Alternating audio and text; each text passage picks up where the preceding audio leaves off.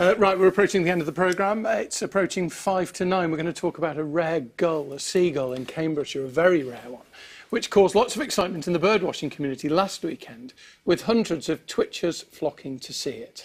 So this Cape gull bird was spotted. I mean, it looks like a seagull to me, but we will find out more. This was at Grafham Water reservoir.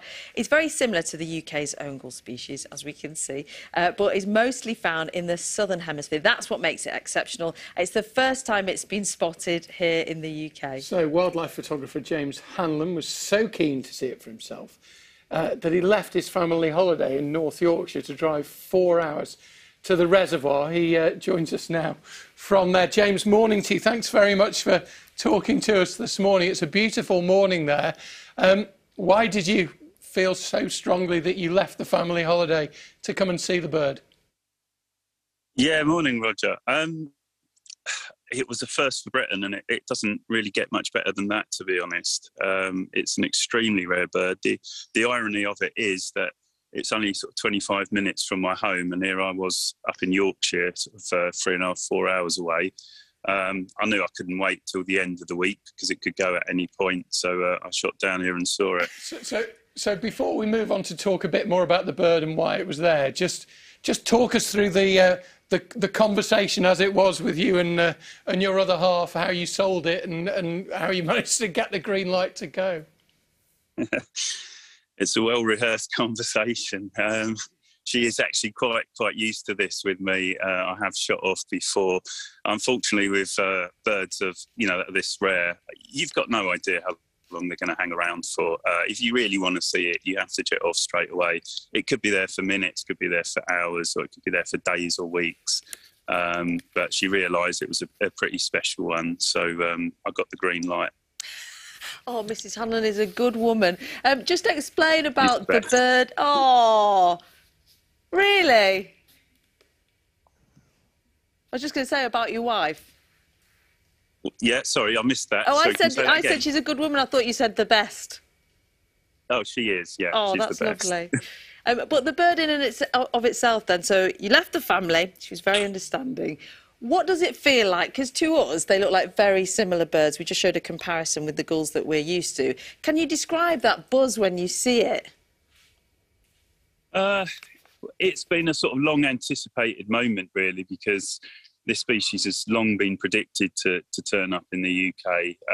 I'm quite interested in gulls myself. Used to do a lot of watching of them locally. Scanning through the flocks, looking for the rare one that never really materialised. There's a handful of very, very rare species, some which have not yet occurred here, but are, on people's radar. They're expected to make it here one day. They're often very, very subtle-looking birds, and you've always sort of got that in your head. If you pick one out, that will be the one. And full credit to the guy who found it, because it's a subtle-looking bird. Even to most birders, it doesn't stand out. It was overlooked by a couple when it first turned up. They didn't know what it was. The differences from our own gulls are very, very minor. But full credit to the guy who found it. He realised it was that little bit different. He realised what it was, and he got the photos out very quickly, and the identification was confirmed. For me to see it was just a great feeling because, I've known that one day we would get one. It was just great for it to be sort of fairly close to home and in a great spot which was accessible to people, and the bird was showing well at close range.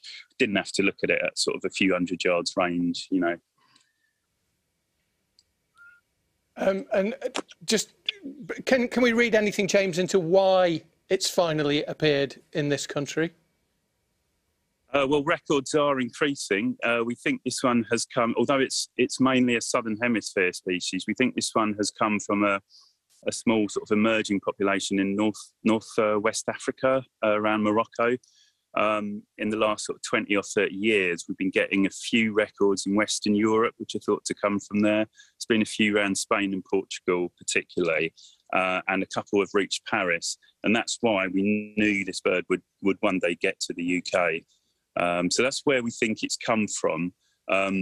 Its molt cycle, that's the replacement of its feathers, is following a northern hemisphere pattern, whereas most of them have a different timing because the seasons down south in the southern hemisphere are different.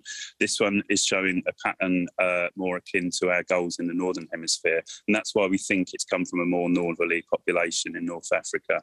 Brilliant. Well, James, thank you very much indeed for talking to us. We are really grateful to you. Thank you for taking the time to talk to us, telling us all about the Cape gull. And James, interestingly, when we say he's a keen photographer, he actually wrote the book UK 500 Birding in the Fast Lane, which is all about gulls. Exciting. Congratulations to him Yeah. and to the family who got him back after the holiday. Mrs. Hanlon got it back for the rest of the holiday, which is good to know. That is it from Breakfast Today.